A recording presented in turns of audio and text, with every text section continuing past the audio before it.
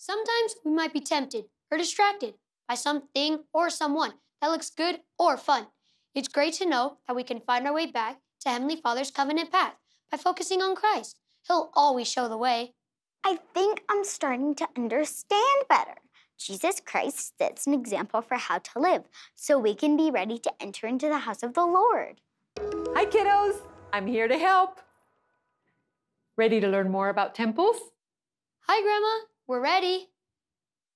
I'm curious. I know temples are pretty buildings, but I don't know much about what happens on the inside. The house of the Lord is a wonderful reminder that we're all children of God, and He has glorious plans for everyone who follows Jesus Christ. I want to show you something. Meet me over by the temple model.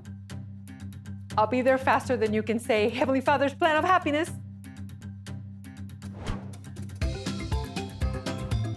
Heavenly Father's plan of happiness. What'd I tell you?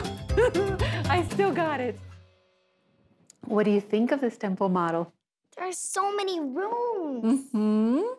And each one has a special purpose. We can worship our Heavenly Father, learn more about His plan of happiness, and we can make sacred promises with Him, and He makes sacred promises with us.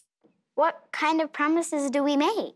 We make promises or covenants that we will try to be more like Him, follow His plan for us, and be part of His family forever. So that's why temples are part of the covenant path. Yes. Jesus taught that there are certain promises that everyone must make to be able to live with Heavenly Father again. And the first promise is at baptism.